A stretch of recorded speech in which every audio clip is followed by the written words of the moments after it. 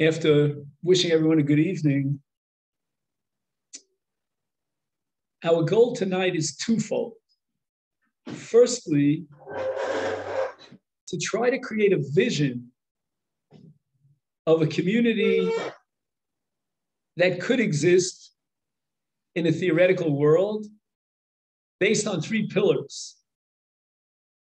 As Chazal say, Al Shlosha Dvarim Ha'olam Omed.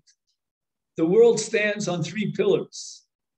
On the pillar of Torah, of Avodah, and Gemilus Chasadim. I'm going to take the phrase Gemilus Chasadim in a loose translation. And it encompasses not just actual chesed, but the entire gamut of sensitivity towards the needs of another person, of another Jew, what we call mitzvos bein adam lechaver. And if we take these three pillars together and we form a community around them, then perhaps ha'olam omed. Olam here means not just the world in a physical sense, not just the universe, but a Jewish community. And Chazal understood that a Jewish community is a microcosm of the entire world. So we have now a triangle with three parts to it, or a table, if you will, with three legs: Torah, Avodah, and Gemilus Chasadim. Together they form a unit. In the Torah, the Hashkafa, the teachings of three giants, that is Rabbi Yisrael Salanter, founder of the Mussar movement, and Rabbi Nosson Sternhartz from Breslov, who gives us insights into so many areas of Torah and Pnimius HaTorah. And finally, my own Rebbe, Rav Soloveitchik. We have here three individuals that I believe have a tremendous common ground. And in my mind, it's a bit of a chidush to say that they all believe in one common ground. And I try to work very hard to identify, pinpoint what that common ground is. And I came up with a concept called Knesset Yisrael. These three giants were all facing the same problem. And we used the phrase in the past, checklist Judaism. They wanted to create a more profound Knesset Yisrael. That term refers to the entire Jewish community as one entity, each individual with his own unique talents and making his own or her own contribution, unique contribution, but together forming one entity. And my Rebbe used to speak about the 12 stones that formed one large stone under the head of Yaakov Avinu. That was Knesset Yisrael. Yaakov Avinu was very afraid during many years and decades of his life when he thought that Yosef was gone. And that would mean that one piece of Knesset Yisrael was taken away and Yaakov had not fulfilled his goal, his mission in life, to create an entity, Knesset Yisrael, that had to be made up of 12 different tribes, forming one entity. I have here the words of Reb Nosson. He writes that Heimomrim, you come up and take the papers. Heimomrim matem misparim. They look at the Jewish people. These are members of the other nations, and they say, "What are you so glorious about? What makes you so glorious? Hello, our numbers are so much greater than yours. You, the Jewish people, are the smallest of all the nations." And what is our response? It is al yedei achdus, through unity, shebi Yisrael. We are goy echad. We are one indivisible entity, one nation. And therefore, lo yeheva negef bifkodosam. Even if we have to count the people, we count them through the Makseh Shekel, there won't be any destruction because we are one. And Rabbi Nassim goes on to say that when the individual comes in front of the judgment, the Kisei HaKavod, and he's failing, he has what we call blemishes and pagam, then we quote the pasuk, V'amech kulam tzadikim. What is the word kulam tzadikim? It doesn't mean that we were all tzadikim. It means that as a kulam, as an entity, each and every one of us, insofar as we're part of this entity, we are tzaddikim, and therefore will be judged favorably. And this emphasis on being sensitive and careful about the individual and his or her sensitivities lies at the very heart, the very essence of Rabbi Yisrael Salanter's Mussar movement. What Rabbi Yisrael tried to teach us is that we shouldn't make mistakes. There are common errors in our religious life in which we put all the emphasis on ritual law. And he points out in one of his writings that as far as Netilas Yadayim is concerned, washing our hands before we eat a meal, no one is lacking on that. Everyone's all together. As far as eating kashrus, again, back in the day, today things are a little different. But we're all we're all very careful not to eat tray for food. But yet, when it comes to business ethics, we seem to be failing. Remember the story about an individual who's a shochet, and he felt the heavy responsibility on his shoulders that maybe he's not slaughtering the animal properly and people are eating treifas. And therefore, he comes to Rabbi Yisrael and he says, I want to change my occupation. I'm giving up my role as a shochet. So Rabbi Yisrael asks him, so what are you going to do with your life? And he says, I'm going to go into business. Said Rabbi Yisrael, you should know that the laws that govern business ethics, the halachas, the lotases, and the essays, are that much more severe than even feeding someone non-kosher food. So this kind of pick and choose in which we think that these laws are more important than these and those mitzvahs for a mother, that's what Rabbi Yisrael was fighting against. All mitzvahs are equally significant. And we should be putting extra emphasis on developing our midos. In one of the pages that you have that says on top of it, Or Yisrael, there's a footnote that's absolutely fascinating. And I want to share it with you. I'm hoping you'll find such a page. Is there? Yes. Or Yisrael, yeah. You'll note underneath the line on the bottom is a footnote from Rabbi Yisrael. And he talks about himself, Yotzakti Mayim, Mimori Harav, Rabbi Yosef Zundel. Rabbi Yosef Zundel was the Rebbe of Rabbi Yisrael Salanter.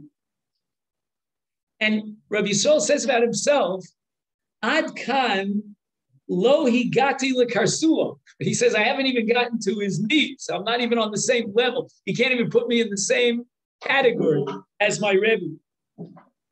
And now he describes his Rebbe in a few lines in a very fascinating way. Hu sulam mutzav artzim. He's like a ladder, like remember Jacob's ladder in his dream, that is situated, grounded on the earth, on the arza. What does that mean? In the Nimshal, it means Tarud Birayone HaMischar. His Rebbe was a businessman. His feet were on the ground. He was constantly preoccupied with thoughts about how to make his business successful. Levakesh Tarfam, so that he could bring some funds and sustain his family. Kederach Balabayis, Asher Mechyasam Kaved Lifneim. He classifies his Rebbe, listen to this, as a balabas. But for Rosho Magia Shamayma. But where's the head of the ladder? It's all the way up in heaven.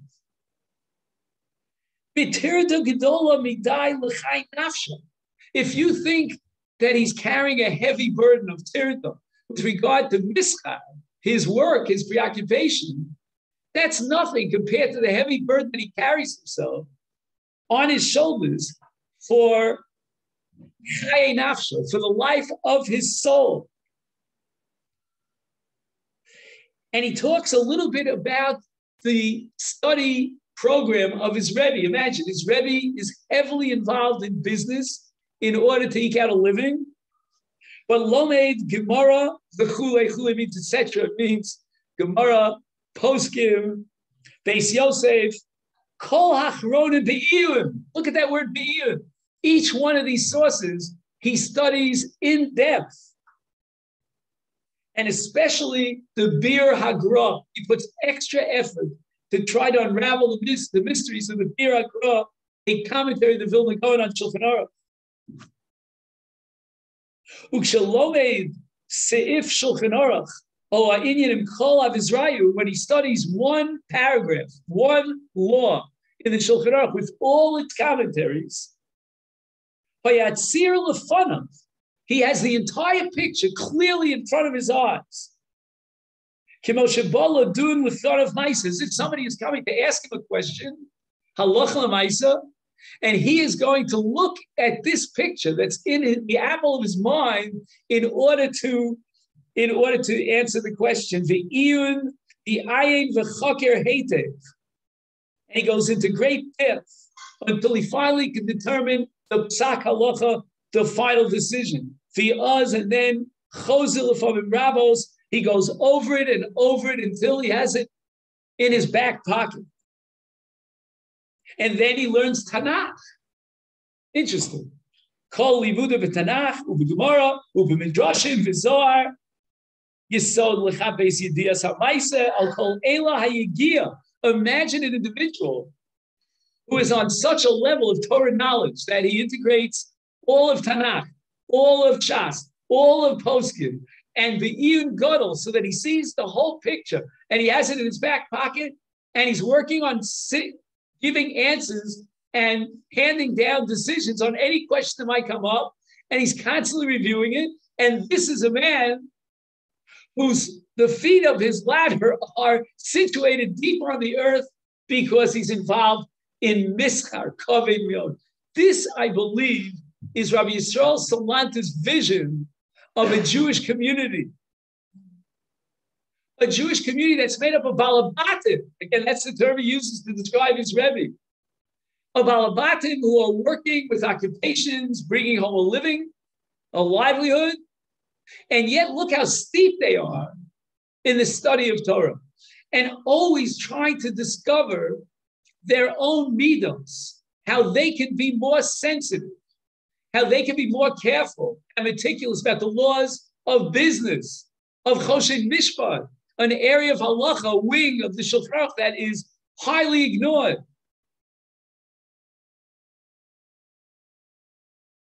And I ask a historical question here tonight. Was Rabbi Yisrael successful? Did he actually live up to his ideal and create such a community?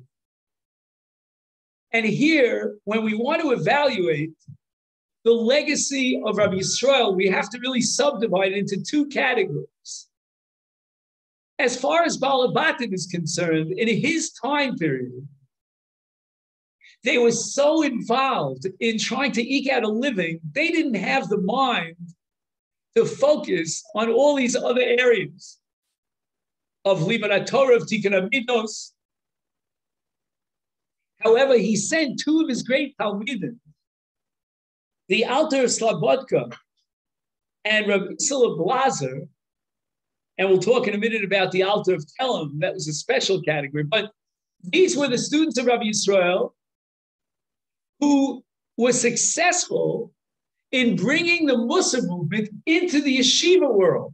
And to this day, that tradition of setting aside time in the daily discipline, the daily schedule of Torah study for Musar and the Sfarim of Musar, the Limud HaMusar, is still very much in vogue in the yeshiva world. That's where Rabbi Yisrael had his greatest success. And if I ask the question, what happened in one particular Lithuanian town called Kelm? One of Rabbi Yisrael's great students the Alter of Kelm came into this city and he addressed the Balabatim. It wasn't his job to try to make inroads into the yeshiva world. He was trying to create a community of Balabatim who would be living the life of Muslim. And he was successful to a great extent. The people in Kelm were known to live on a higher level in terms of their sensitivities, their beinod lechavero, their chesed. I'll give you one small example. You may laugh at this and consider it insignificant, but in its time, it was greatly significant. In Kelm, in the marketplace, people got very excited, and sometimes they would curse each other. This is what went on. I think it's probably true even today. But in Kelm, there was no such thing. There was never an altercation which led up to a curse, to a klala. This is one example of the impact of the Alter of Kelm on the city of Kelm. And here we're talking about the impact on Balabatim, on people who are dedicated to work, to occupation, and to eke out a living. There's a famous story about a certain town in Lita. I don't know if you've heard about a period in Jewish history called the Kanvanistim. What it was, the Russian government was conscripting young Jewish men to the Russian army. And it could mean 25 years in the army. No Yiddishkeit, no shuls, no kosher food, no nothing. It was horrible. And the word got back to Rabbi Yisrael that in a certain town, the rich people in that town did not have any of their sons in the army. What happened? They would bribe with their wealth the officials, and what they were able to do was they were able to take the son of a poor family and substitute him for their sons.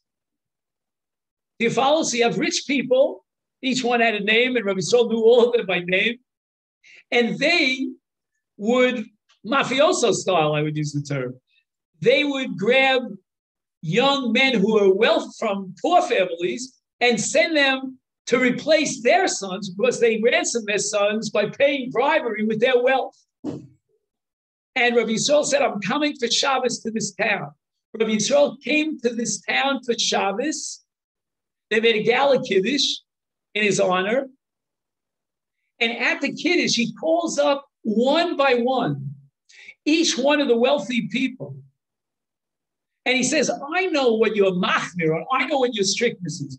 This one was very strict about the laws of ribbis. This one was strict about shmura matzah. One was strict about Erevin. He wouldn't carry in the town because he didn't trust the Erev. Each one had his own chumrah. And he bombasted them. He said, oh, you want to have your own stricture, your own chumrah. But what about the Issa Doraisa, the Torah prohibition of Gonev Ichu Lecharo, when you're stealing someone? And by the end of Shabbos, each one of these wealthy balabatim, how you doing? Each one of these wealthy balabatim would give up on that position that he had secured with money, with wealth, and everything was straightened out. I mean, this was the impact of Rabbi Yisrael because he knew each one's chumras, and he could say, oh yeah, you're machmer in this, that's your stricture. What Rabbi Yisrael tried to create was a society of erlich yidden, honest people, people who were straight, people who took the laws of the monetary realm very seriously.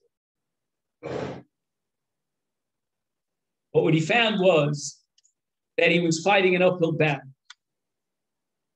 So what is Musar today in our contemporary society? And I have to tell you this. To study Rabbi Yisrael Salanta's work, we'll call him his magnum opus, this Or Yisrael, one page of which you have, is very difficult, almost impossible. The language is very heavy, very terse. It comes from a different society. So where is the modern world of Musar? Where is Musar in contemporary life? So there are many examples I could give. There's a book called Climbing Jacob's Ladder. There's a book by Rabbi Solomon, the Mashgiach of Lakewood. But I would like to focus your attention, and I photocopied one page for you, from a book called Alei Shah, of Shlomo Volkman, who passed away not long ago. He instituted in the city of Yerushalayim, in our time, that which Rabbi Yisrael was striving for. And that's called the Beis HaMusar. He had a house that was dedicated to the study of Musar. But it wasn't the Musar of the old time. And as you'll see in this page, which is called Hevdel Adorot, he speaks about the different generations. And he points out that the Musar at the time of Rabbi Yisrael, in the Musar movement initially, would not cut the mustard in our contemporary life. The Musar was heavy tochacha. And today our young people cannot tolerate this heavy kind of tochacha. We have to focus on the greatness of man. We have to emphasize the milah, the superior nature of man, the qualities they could strive for, the glorious, lofty character traits. And if we instill in our students and in our sons and daughters this love for those ideals, then they will live up to that level and they'll be inspired. In one of the pages that I gave you, there's a short paragraph from the Alter Slabodka. It's called Chesed Shel Torah. I don't want to spend the time looking for it, but it's amongst these pages.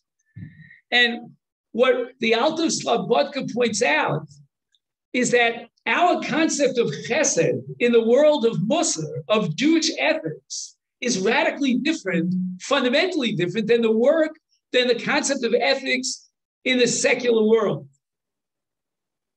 In the secular world, someone who spends a lot of money to help the poor, he's considered on the highest level. We bow down to him. He's the Ish Chesed. He's the great manifestation of chesed and goodness. No. Chesed, from a Torah perspective, says the Alta, means appreciating the greatness of man, realizing and acknowledging that man is Vatachasreu Ma'at Melokim, as David HaMelech puts it in Tehillim, we are a little bit lower than the Almighty. What does that mean? Man is created with Tzelem Elokim. He's, so to speak, a Chelek Elokam Imal. He is part of the divinity. No matter what you do for him, it's never going to be enough. And he quotes the Psikta, which I mentioned a few weeks ago, I am lachta es chavercha olech. So the first leg of the community that we're talking about in our vision is the leg of Gemilas Chasadim, focused on sensitivity. I'll give you one example. Hachnosas Orchim.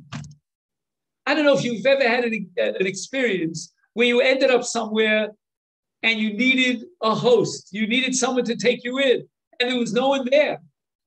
It's a horrible experience of loneliness, of feeling ignored, of feeling alone in this world. But Achnasas Orchim means, as we saw from Avraham Avinu, to go out actively and seek out guests. Look and see who needs a place. And not only that, but Avraham Avinu does everything. He stands head and foot over the guests, because no matter what you do on behalf of these Tzelem Elokim, it's never going to be enough. The sky's the limit and beyond. When Adam HaRishon was first created, the Medrash tells us the Malachi Ashares felt that he was a godly being, and they wanted to bring sacrifices to him. That's how great man is. Man is an angel that fell from Shemayim. The sensitivity that we need.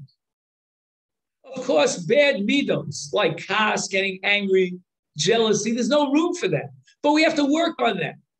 And what Rav Volpe points out in his article here about our Doros, our contemporary generations, is that at the very least, we have to make our students aware of these great milos, of these great character traits of honesty and being straight and being sensitive and caring for the next one. How can I help the next one? And even if we don't rebuke our people, we don't criticize them and put them down. On the contrary, we build them up. But nevertheless, by exposing them and having them study on a regular basis these great, lofty character traits, they'll have something to strive for. And this is what I believe is contemporary Musar. This is the community that Rabbi Yisrael would have us create in our time. So again, just to repeat, our opening line tonight is that we're trying to create a triangle made of three elements. One element we spoke about is Gemilas Chasod. Now let's go on to another element, and that is Torah. Torah, I believe, is the great contribution, again, of all of Gedolei Yisrael, but I'm going to focus on my Rebbe Rav Soloveitchik. The emphasis on Havanas HaTorah, on delving deep into the Torah, not to learn the Torah superficially, to constantly ask questions and analyze, to classify and define concepts as precise as you possibly can. And we saw in our Rebbe an unbelievable hasmada. What I mean by hasmada is a dedication. When he went home at the end of the class, it wasn't like closing the book and I'll be back tomorrow for the next lesson. It was, let's study it over and over again, in depth, with a critical eye. And in the ethics of Rav Soloveitchik, we translate metaphysical ideas into reality, into practical considerations and demands. For example, God created the universe. Yesh me'ayin. We have to imitate God. We also have to be creative. And we have to use all of our energies to be creative. And especially in Torah learning. But that element of creativity goes beyond. We mentioned once in the past, maybe you recall, that according to Rabbi Avo in the Medrash, God created many worlds. He was not satisfied with these worlds. We have to imitate God. And we have to realize that sometimes we put in all this effort and we build something and we create something, but yet it falls apart. It collapses in front of our eyes. Rabbi Akiva lost 24,000 students, but yet he got up, cleaned the dust off of his cloak, so to speak, and began all over again from scratch. 5 new students. So something went wrong and something failed, but I go back and I recreate endlessly with dedication. The concept of creation is metaphysical. We can't understand Yesh Me'ayin Ex Nihilo, but what we learn from this is that God is the owner of the universe.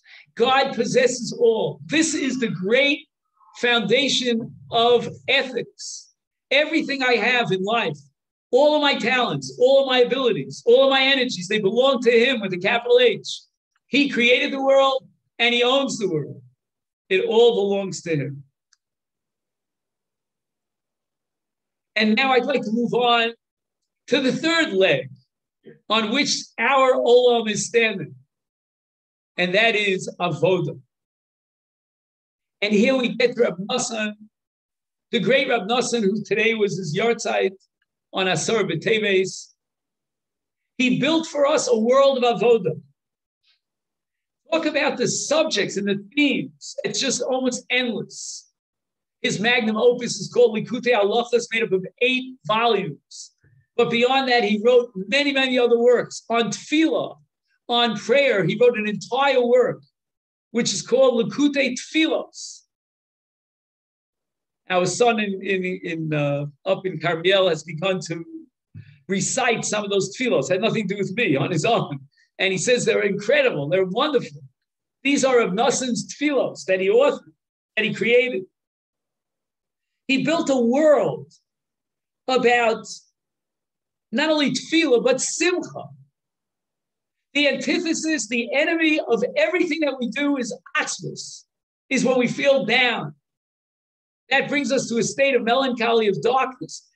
And what could defeat all these powers? It's got to be simcha, a realization that we are the creation of our Kadosh Baruch Hu. We are the Tzelem Elokim. to appreciate the incredible, endless good and benevolence that God bestowed upon us.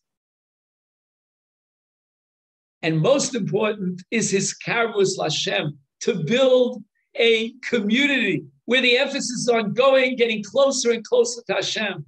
One of the main concepts in Rabbi Noson's writings, and it comes from his Rebbe, Rabbi Nachman, is Tikkun HaBris. What is Tikkun HaBris? Of course, we know there's a Bris Milah, but it goes way beyond the Bris Milah. We're talking about a bris.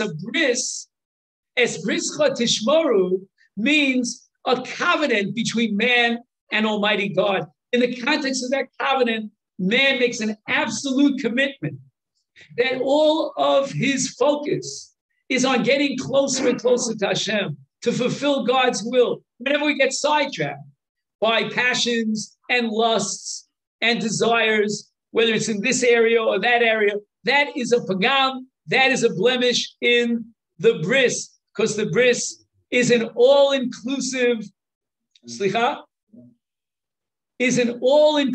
commitment. And therefore, he builds an entire world around how we can battle against these forces that try to trip us down. His thesis is that whenever we try and succeed in getting a little bit higher and we ascend the ladder and come closer to God, at that point, we are automatically in a situation where we'll be tested with impediments and barriers and darkness and confusion. And all this is part of a divine plan for our benefit, so that we can climb even higher and higher up that ladder. So that when it comes to the realm of avodah, of service of the Almighty, we have so much to learn from Rabbi Nosson. And that, I believe, is the third leg of our table that we spoke about before, the Gimel Yesodos Sha'olam Banim. I want to talk to you a little bit about what I think is unique in the contribution of Rav Soloveitchik in terms of creating a community. I will mention the following concepts. Number one, contemporary life. Number two, the state of Israel and Zionism. Number three, attitudes towards non-Jews. Number four, attitude towards secular studies. And number five, the place and the role of a woman. These are contemporary issues that Rav Soloveitchik, more than any of the other giants, addressed these issues. He was not embarrassed. He took on a host of contemporary issues, not the least of which is the attitude that we have towards the Zionist entity. And please note that in his upbringing, whether it is in his father's house or his grandfather's house, the emphasis was not on Zionism. Zionism was not on the agenda at all. He came from what we call an Aguda background. Well, how did it happen? What happened? Rav Soloveitchik gave a lecture in which he describes why he jumped ship, so to speak.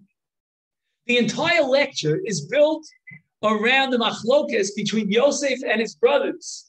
Are you familiar with this? How many people in the room have heard about this? No? Nobody?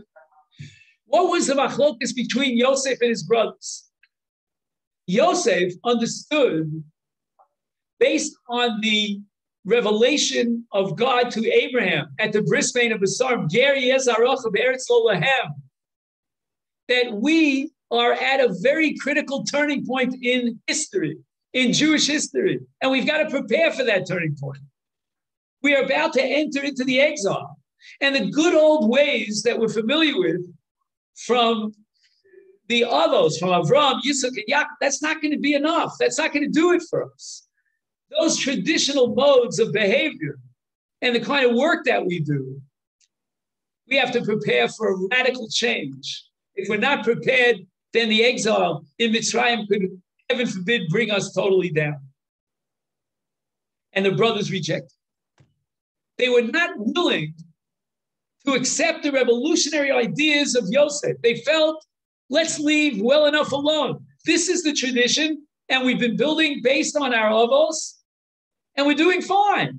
We're living a religious life. We're living in Eretz Canaan. Right now, we're fine. You worried about the exile? You know, we'll face that difficulty when it comes around the bend. At the end of the day, despite the fact that it was Yosef against all his brothers in this controversy, Hashgacha, divine providence, paskin like Yosef.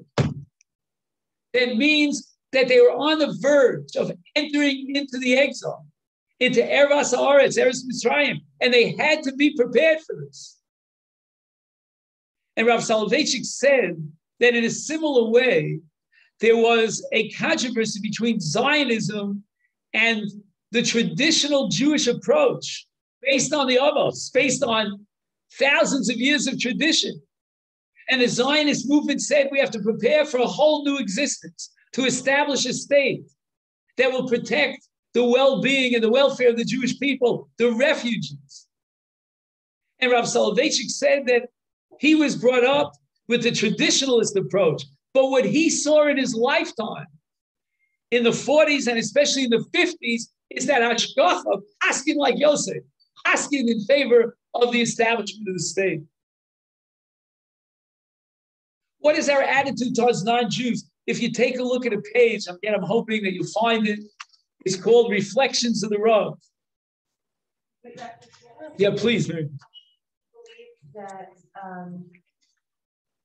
whatever, like that he's in that, like the Zionists, but because he saw the need for the Jewish people, for the state of Israel, like he lived through the period of the Holocaust. Again, he was not in the Holocaust, and he was willing to go against exactly his background. And he lost sleepless nights. I mean, I can't begin to tell you how much opposition he faced from his own family members. Why they continue to be oppositional if didn't they see the obvious need for a place? That's a different question. I don't know. For that, we need another hour. But I'm just telling you where Rav Soloveitchik was coming from in his attitude towards Zionism. And in this essay, again, you're only looking at part of it, is Rav Soloveitchik's attitude towards the non-Jewish population. What is the Jewish attitude towards non-Jews in contemporary life? And it's not something that was addressed neither by Rabbi Yisrael nor by Rav Nosson. And he bases himself on a pasuk that Avraham Avinu says, Ger v'toshav anochi machem. On the one hand, I'm a ger, I'm a foreigner, but I'm also a toshav. I'm a member, I'm a citizen. How could it be both at the same time? And in typical style, Rav Soloveitchik has what you call a dialectic. There's a thesis, an antithesis. And he writes, on the one hand, as a citizen, the Jew assumes the social and political obligation to contribute to the general welfare, to combat diseases, famine, corruption, foreign enemies. And yet, on the bottom paragraph on the left side, page 170, the Jew has another identity, which he does not share with the balance of mankind. And that is, we are part of a covenantal community. We are part of a bris with HaKadosh Baruch Hu established at Har Sinai over 3,000 years ago. And this gives us a unique identity of a ger being we're separated from the nations. So we're really in this kind of tension, which he talks about here on page 171, an inevitable tension in trying to uphold these two polar ideas that seem to be mutually exclusive. On the one hand, we're gerim, and we have allegiance to our own covenantal community. But on the other hand, we are members of society, and we take the welfare of reality very seriously in order to care about the welfare of the people around us. And then he goes on in the balance of this essay, which we don't have time for tonight, and he speaks about at what point is there such a deviation when the nations of the world around us will be immoral and intolerant, and especially the Jew. At that point, we are no longer gerim. We are no longer part of the community, and we break away. But until that point, we should give thanks to the Ribono Shel Olam for being in a society that is pluralistic, that's based on freedom and identifies the freedom of every individual. And not only that, he says we should even celebrate, as I mentioned to you last week, Thanksgiving. He was a real patriot of celebrating. And talk about the role of the Jewish woman. Once again, as we said before, a woman is not obligated in the mitzvah of Talmud Torah the way a man is. Again, actually, she has so many obligations in Talmud Torah in any event. But Rav Soloveitchik put the emphasis even on those areas where clearly a woman is exempt from Talmud Torah. Yet, if on her own initiative she wants to study Torah, she's motivated and moved and inspired, and she takes it seriously, then we should afford the women with all the possibilities that they can have. And what about secular knowledge? Now, here I have to tell you, Rav Soloveitchik was very extreme in favor of secular knowledge. And I hope I won't get flack for saying this publicly, but if you were a family member and you didn't go to Harvard, no good. No good. You had to go to Harvard. It wasn't just enough to go to City College, you know what I'm saying? You had to have the highest level of secular education. And Rav Soloveitchik put a lot of emphasis on the study of mathematics. That was like top on the totem pole because he felt that mathematics would train your mind how to analyze and think. So that when his son-in-law, Rav Aaron Lichtenstein, Zechor Livracha, finally finished his PhD in English literature, so the Rav, and he came to his father-in-law, expecting the Rav to say, wow, you got a PhD from Harvard. And the Rav immediately said to him, now will you study math? But philosophy, as you know, the Rav himself was so steeped in philosophy, one footnote in his halachic man, a lowly man of faith, would take us months to analyze. He knew it all. And when he came to class in the University of Berlin, he studied properly. He was in classes with the Lubavitcher Rebbe. He never understood. The Lubavitcher Rebbe came in with piles and piles of Sfarim. And yet he got A's on all his exams. He says, for me, he said about himself, Rav Soloveitchik, I had to listen to every word that came out of the professor's mouth. I couldn't be steeped in learning and get an A on the exam. In any event, he wrote his PhD thesis on Herman Cohen. There's a rumor, I don't know if it's ever been substantiated, that he wanted to write his thesis on Plato and try to show that there's a relationship between the Rambam and Plato in that theory. In any event, all of this secular knowledge became very important. The Gaon, the Vilna Gaon, is assumed, I don't know if it's ever been proven to have said, that if you're missing secular knowledge in the 7 branches of Chachma, of wisdom, then you're missing in your Torah knowledge. You must have that wisdom in order to understand and analyze Torah on the deepest level. Unbelievable integration of both Torah knowledge and lahavdil secular knowledge, all integrated into one. But I have to tell you what the critics say about Rav Soloveitchik in a number of these points. They claim that Rav Soloveitchik is describing an ideal, a very lofty, high level that very, very few people could achieve. And this created a whole raucous about co-education, boys and girls studying together in class. And in the high school that Rav Soloveitchik and more his wife, his Rebbitzin, created the Maimonides school in Boston, the men and the women would learn Gemara together in class.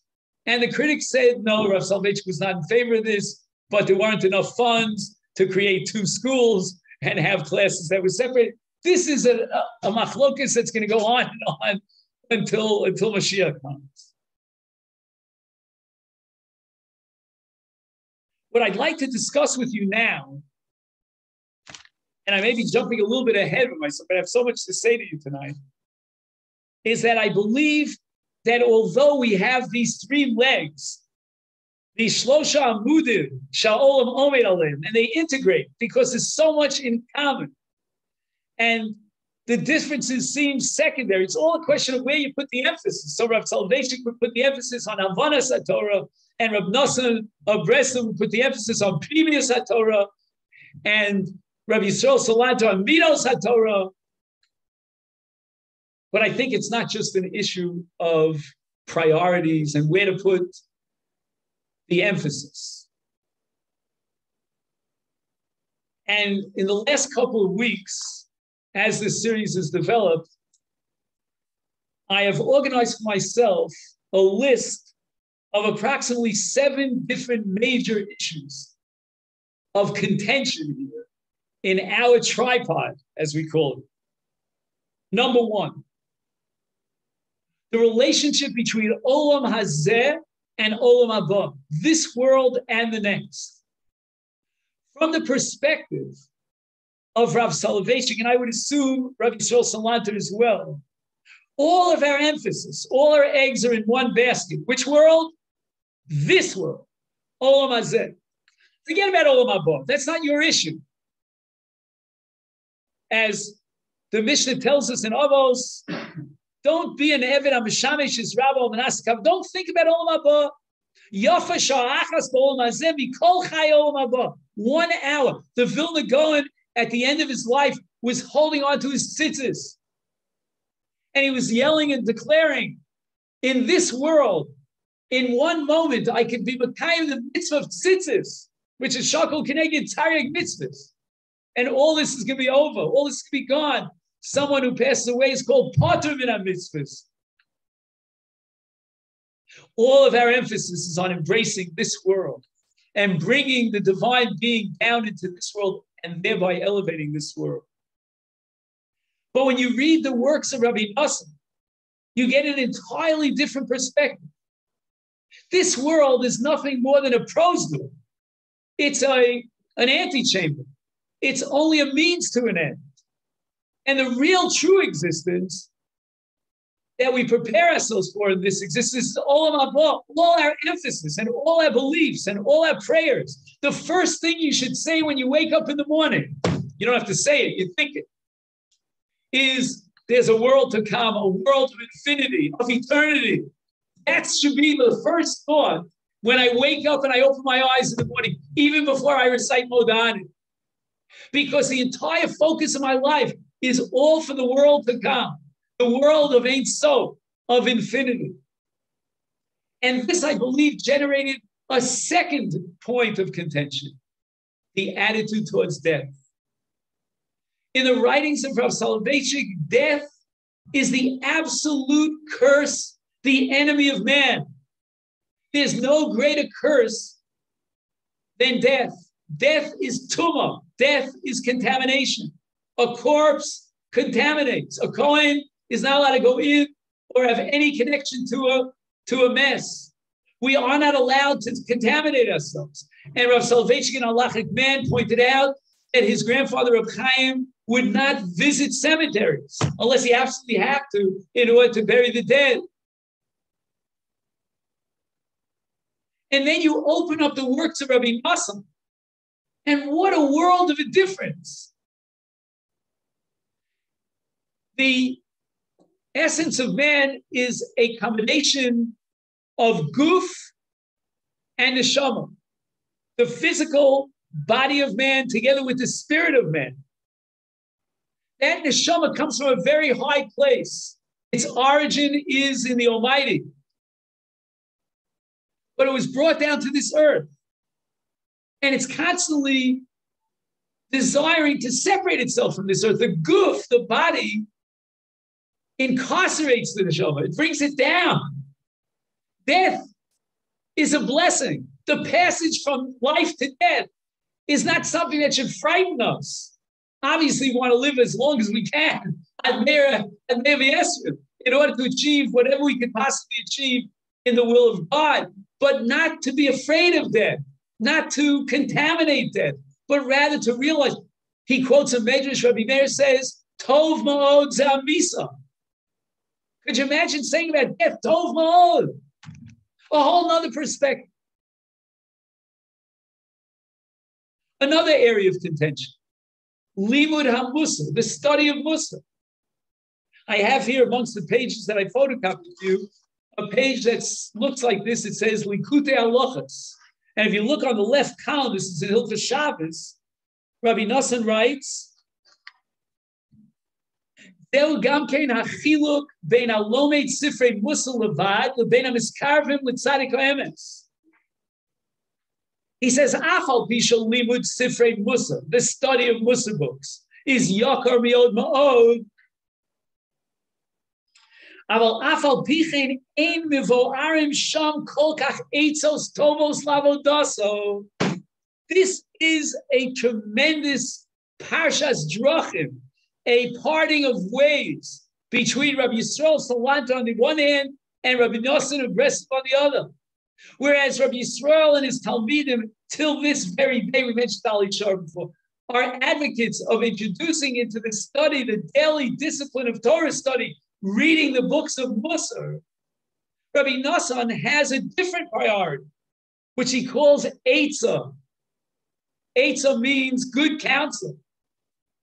What the generation needs, and every generation is bestowed with its tzaddik, is that the tzaddik will teach us eitzos, how to live our lives.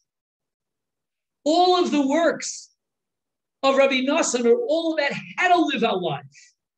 I mentioned earlier, we're on our way up and we reach a high and then we start falling down and then we pick ourselves up again. And we have to have eitzos. We have to have counsel and wisdom and recommendations as to how to face all these challenges and not to let them get us down, because, as we said before, the adversity and the evil is all in atzvos.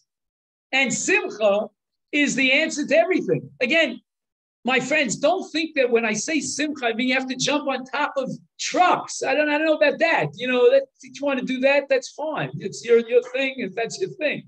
That's not what we're talking about. Simcha is an inner state of being. It's a constant awareness of the great chesed that God bestowed upon us. When we recite Modim every morning 3 times a day in Tefillah, you know what Nisim and Niflos Rav Nosson says we have in mind? The fact that God doesn't reject us despite the pagamim. And no matter how low a person reaches, God is still there. And God beckons to that person and listens to every move that might possibly inspire that person. So it's all about eitzos. And we could read the Sifrei Musar, and it might have an impact on us, and it might inspire us, but it won't give us eitzos. And that's what this whole Torah is all about. Rav Soloveitchik himself is also opposed, initially at least, to the study of Musar. He felt that when Rabbi Yisrael introduced Musar, it was a movement that brought to melancholy. You remember the mashal that Rav Chaim gave, that if you feed castor oil to someone who's healthy, he's going to surely get sick. We're healthy. We don't need Musar. But in one of the paragraphs which I gave you to read here in the photocopied pages, again, I should have kept one for myself, but anyway, hopefully you'll find it. Oh yeah, it should have a circle and a 9 on top. If you find such a page on the right side, Ish Halacha, you see at the right side on the second half of the page, L'manat tzedek v'emes yesh adgish ki tnuat hamusar heviya simanei gadlut u'bagrut b'shvat knesses Yisrael. This is what we call Slabodka. Have you heard of Slabodka? Ish Halacha is writing this. Salvation is writing this. No, the name of the work is called Ish Halacha, halachic man. Salvation. Own pen. Writing about Tnuat HaMusar. Well, no. This is an essay of 150 pages, out of which I'm cutting out 5 lines. I have an essay that covers a wealth of information. But in 5 lines, he addresses the objection of Reb Chaim to Musar, as I said before, because Musar brought a state of melancholy. He used to close the lights, Shalashudis time, and berate themselves and so forth and so on. I'm not going to go into detail. But here, Rav Soloveitchik is saying that if we want an honest to goodness contemporary attitude towards Musar, things have changed. Musar has taken on a whole different shape under the influence of Rav Nata Finkel, like the Alto Slabodka, who Bishivas Mir, under the influence of Rav Yerucham Lubavitz. I mean, to read their works would be an amazing achievement on our part. And if we would combine that with reading the great Musar works of Rav Shlomo Volpa, he has works, Vadim, Chasanim, and Kalas, I mean, real practical stuff in a contemporary life in Ali Shore. And you'll see the English translation on the left side if you're interested. And then a piece from the Alto Slabodka about the greatness of man. No matter what we do for him, it's never, never enough. So here we have a little bit of a bone of contention about the study of Mussar, whether it should be introduced as part of the curriculum. And now I get to another issue, and I've been working on this. I can't get my head off. And that's tefillah. You may have photocopies of Bi'urim L'Zecher Mori. Again, I'm so apologetic here because I'm not organized, and I put out all these pages on the table without leaving myself any pages. But hopefully you'll find a page that either says Bi'urim L'Zecher Mori on top, or oh, thank you so much. Here, it should say Mem Aleph on the bottom. There may be another sequel to this. I don't know if it made it here or didn't make it here. David, does it say Bi'urim L'Zecher Mori on top? No, Binyan Smichut Kula Tefillah. Oh, Binyan Smichut Kula Tefillah. That's one essay in a book called Shiurim L'Zecher. These are the Yartzeit Shiurim from Gimel Shvat. And the Rav develops a sugya in Masechta Avodah Zarah. And the Gemara quotes a three-way machlokas about when a person is allowed to ask what's called bakashas tzrachim, right? I have my own personal needs, and I want to supplicate God, and I want to somehow pray on my own behalf for those particular unique individual needs. And there are three shittas about how to do this. According to one Tana, you have to do it before Shmona Esrei. According to another Tana, you do it after Shmona Esrei. And according to the third Tana, you inject it into Shema Kolenu in the middle of Shmona Esrei. And the Rav is wondering, it's the Sugyan of Avodah Zarah Daf Zayin. Nobody says anything about this Gemara. Somehow it got lost in the shuffle. What's it all about? Well, when they're racking their brains, Tanoim, about where to inject my own supplications. And the Rav said, because who is man? Mortal man, physical, made of flesh and blood. Yelud Isha, he's here today and God tomorrow. And he's going to stand in front of the Melech Malchi HaMelachim, the King of Kings, with his own personal supplications. Who are you? Mi samcha. What license do you have? And according to one Tana, if you attach it to Shmona Esrei, which is established as a formal standard prayer by the Anshe Knesset Gedolah, then it gets swept in. It's almost as if the King of Kings has opened the door a crack when you're ready for Shmona Esrei, because Anshe Knesset Gedolah established Shmona Esrei. Now you can inject your own personal supplications. The second man Yomer says, no, you have to do it within the framework of Shmona Esrei. You have to inject it in that bracha where it's appropriate, or in the Padpori, the general bracha, the fallback bracha, which is called Shema Kolenu. And the third sheet that says, no, you can't touch the framework of Shmona Esrei the way it was formulated by Chazal. You're allowed to add your supplication at the end of Shmona Esrei. And the Gemara tells us in brachos how each Amora used to add his own tefillah. We have Elokai Nitzor. I don't know how to reconcile this with Rav Nosson. In the philosophy of Rav Nosson, it's on every other page, is something called his bodinus. There have been children's books written about his bodinus. His bodinus means, can you talk to God? Can you pour your heart out to God? So you tell a Litvak about his bodinus, the first thing he says to you is, I don't know what to say to God. That's the problem. What's your relationship like with God if you don't know what to say to him? Where is your friendship with God? Where is your dependence on God, your closeness? All of Avodah is about getting close to the Rebbeinu Shalom. And you can't say words to the Rebbeinu Shalom. You can't find the words. So again, whether it means that you have to go out to the fields, but find a private moment.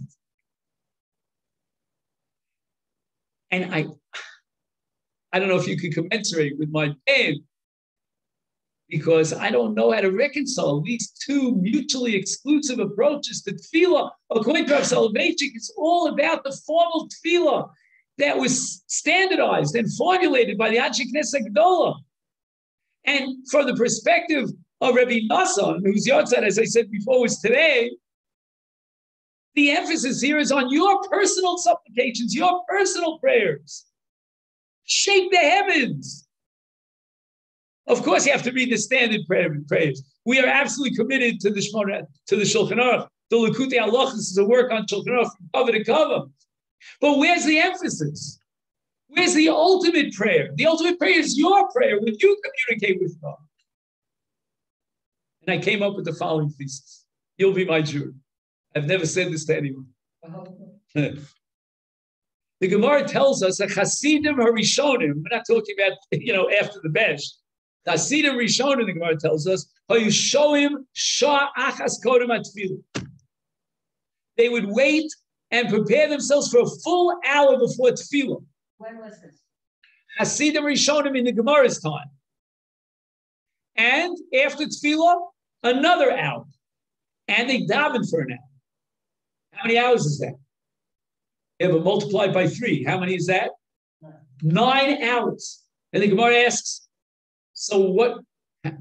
How do they have time for Torah learning? They spent 9 hours a day on Tefillah.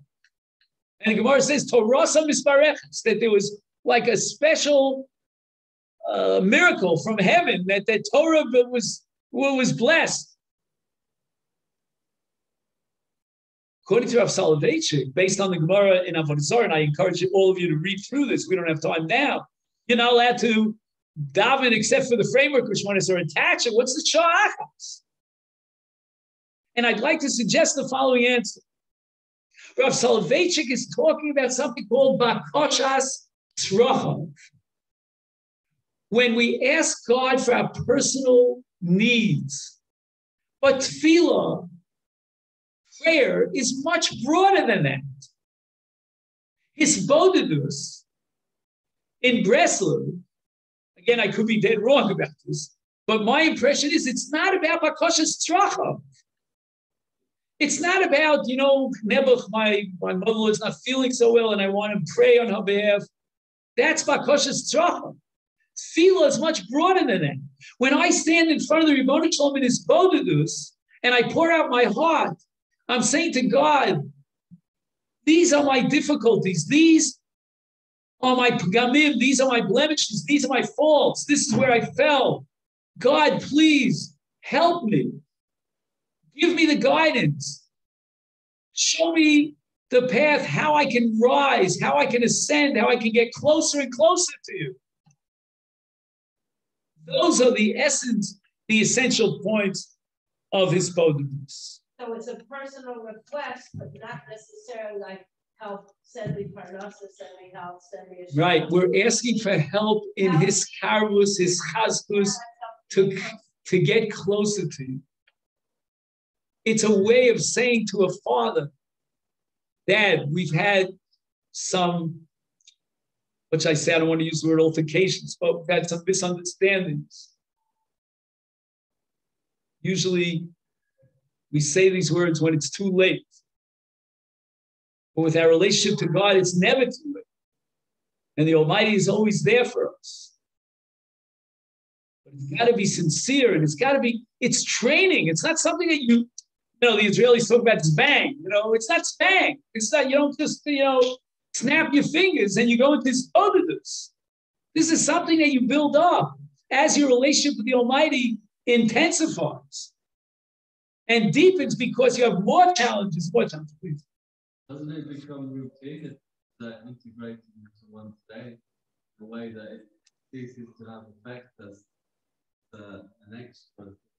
So that's also something that you have to pour your heart out and ask God to help you, that there should always be his chadshus. His chadshus means it should always be new. Every day, according to Rabbi Nassan, is an entity that is infinite in time. Every day generates its own obligations. And we wake up in the morning and we accept upon ourselves the obligations of this day. Forget about yesterday. Don't live in the past. Live in the now, in the present. What can I set up as my goal, my schedules, my agenda for this day? What can I achieve?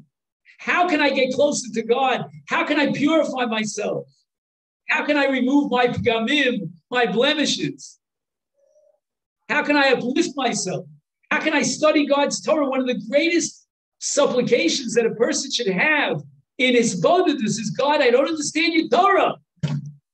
I've been studying Likutei Halachos, and I don't understand. Help me understand. Show me the way.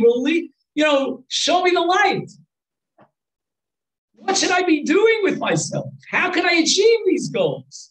That's not tzrachav. No. Tzrachav means when I have something that is in my world, my physical, material world that I'm asking for. You know what I mean? It's parnasa. So parnasa, by the way, if you have a bakosh for parnasa, you can inject it, and you should inject it into the ninth bracha, which is called Berachas Hashanim. That's where we ask for rain. So if I'm having trouble with my parnasa, that's where I'm going to inject that tefillah.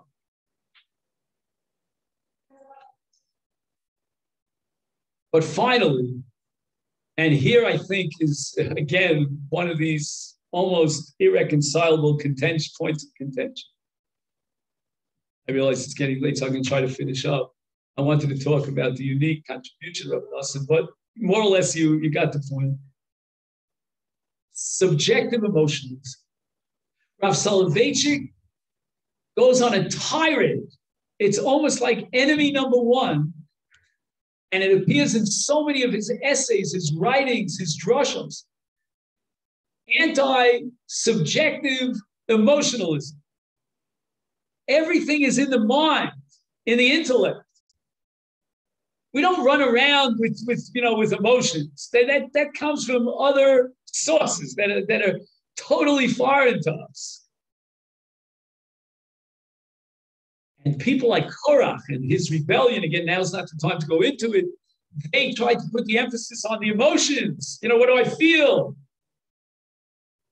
I put on my tzitzis and I feel, wow, I'm uplifted. You know what I mean? That's where it's all at. Not from the perspective of salvation. That's subjective. All of halacha, ish halacha, is about objectifying. That's why ish halacha, halachic man, is like the mathematician, where everything is objective. And the system of halacha is a brilliantly logical system, self-contained.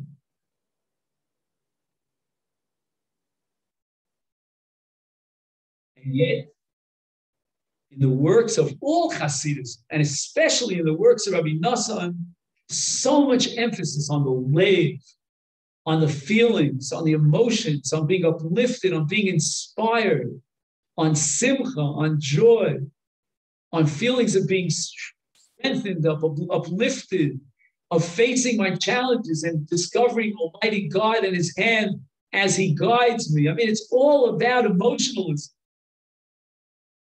and how to reconcile. And the thought occurred to me, and with this, I'll try to wrap it up because I know the hour's late. I would like to take some questions if possible, if anyone has. There's no question in my mind that these are two worldviews. And to a large extent, in this particular context, to our surprise, Rabbi Yisrael Salanter, I think, is closer to Rabbi Nassim. And that may shock you, but that's my opinion.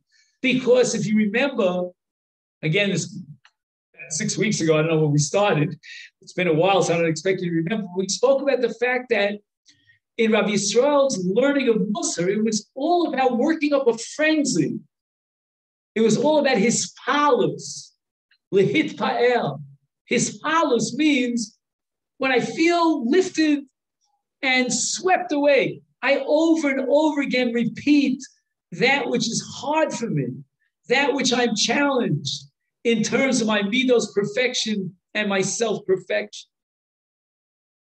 All that is foreign to Rav Soloveitchik, and that's why Rav Chaim was initially opposed to the Musar approach. Too much emphasis on subjective emotionalism, this running around and screaming. You remember we told the story about one fellow who realized that he owed Meiser Ksofim. He started screaming at himself. That's Rabbi Yisrael's approach. However, what I do believe is that the machlokas here, the contention is not as wide as we think it is. Even Rav Soloveitchik, over and over again in his writings, emphasizes the emotional element. In fact, more than once I personally heard from him with almost tears in his eyes. that he was crying over the fact that he has not succeeded in transmitting to his students the emotional experience of a Rosh Hashanah, of a shofar blowing, of a Yom Kippur, of imagining the Kohen Gadol going lifnai b'lifnim. I was unable, he cried, to transmit this to my students. The difference is that from a Soloveitchik perspective, the emotionalism has to come at the end of the road. It has to come second in sequence. It's a result of my intellectual understanding of the depths of Torah. If I can appreciate what the avodah of the Kohen Gadol is, if I can learn through Masechta Yoma all the nuances of laws that are endless about that one day of the year when the Kohen Gadol goes to the Fnai with him and all the avodah he does outside, and then I sing Mara Cohen. That emotional frenzy of Mara Cohen is very much appropriate. That's the Kiyum Shebalev that Rav Soloveitchik always speaks about. But it has to begin with an objective Maisa Mitzvah. I start with an action which can be objectified. I take a lulav, I sit in the sukkah, I eat the matzah, I blow the shofar, and then I trigger off an emotional response that is a result of the Maisa, a result of the action. There's no emotionalism in a subjective sense, helter skelter. I conclude with the following idea, that we have a tremendous opportunity to learn the Torah, the ethical teachings of these three giants, and to see how close they are one to the other. And Aaron pointed out very beautifully to me, that we can really learn from all. Each one in his own unique way contributes. Rav Soloveitchik will give us more of the contemporary, and Rav Yisrael will give us more of the self-analysis and Midos perfection program. And Rav Nosson will give us the entire gamut of how to serve Hashem, feel close to Hashem, and constantly be focused on God and getting close to God. And if we integrate all these three elements, we can create what I think is a beautiful, beautiful society, a community that would be l'shem u'tiferes Yisrael. Amen. Thank you very much. If anyone has questions, and also from the Zoom, I think you could unmute yourself and. Tony, Rob Berzon. Something to question? I'm thinking about it. Okay. Rob Berzon. Hi. Yeah, fine. You mentioned Rav Natan, and almost as if these ideas were his, but wasn't he simply transmitting Rabbi Nachman's ideas? Excellent question, Chaim. I'll answer that question to the best of my knowledge. I'm very new. Rabbi Nosson is a world of knowledge. It's mind-boggling. 8 volumes of Likutei Halachos. You can spend an hour on one single paragraph amongst 8 volumes. And I'm not underestimating. Besides so many of his other works, he died at the age of 64. It's mind-boggling to imagine how one man in a lifetime could have achieved so much. Last night I was at what they call a Hilula, when we celebrate a yard site. At the yard site that I went to, there were many all over the country for Rabbi Nosson. But one of the speakers spoke about the suffering of the man. If you read his biography, he went through such tremendous anguish. His family opposed him, his own wife opposed him, his father-in-law, his father. At the end, they trumped up a libel against, they threw him into the worst dungeon, and they tortured him, right? Terrible. And he always took it with a bright smile. It's an unbelievable person. I started crying when I heard the stories. Too much. Now you're asking me, is it all Rabbi Nachman? And I'll tell you what I honestly think. I can't tell you percentage-wise, but I have no doubt that Rabbi Nosson adds his own chidush. At every section, he writes which Torah, which number in the Simonim of Rav Nachman he's building himself on. You go back and you read Rav Nachman, and you ask yourself, where did Rav Nosson see all these worlds that are so embellished in the very short paragraph of Rav Nachman? So you have to judge for yourself whether it's just that he's giving over transmitting Rav Nachman's Torah or it's his own Torah. I have a feeling that the PhD thesis has not yet been written to answer your question. And it's a lot more of a Chiddush of Rav Nosson than we are trained to believe. Thank you. Any other questions? Okay, so I'll take this opportunity again to thank Aaron and Mike for all the work that they put in on a volunteer basis. It's L'Shem U'Tiferes. And to all of you for coming. It's been a great experience for me. Very challenging. It's the first time around that I've spoken on this topic. Great series, especially in the last piece, to sort of integrate all of it together and try to imagine what a community might be like if it's built on the foundations of these three giants and their contributions. So we should be Zochim Yitz Hashem, following Asar B'Teves to see, instead of the Churban Chas V'Shalom, because Chazal say any generation where the Beis HaMikdash wasn't built, it's as if they saw the Churban in front of their eyes. We should be Zochim Yitz Hashem to see and witness the Geula Shlema, the ultimate redemption, and Mashiach Tzidkenu B'Meir V'Yamin. Thank you.